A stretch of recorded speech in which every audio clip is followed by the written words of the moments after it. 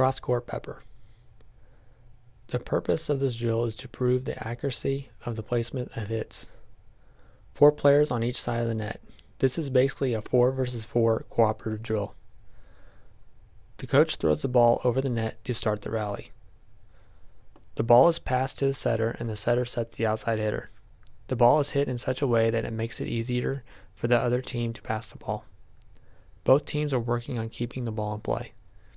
Create a goal for how many consecutive hits are made without the ball hitting the floor. After the ball is sent over the net, the attacking team rotates positions. This drill is great for all players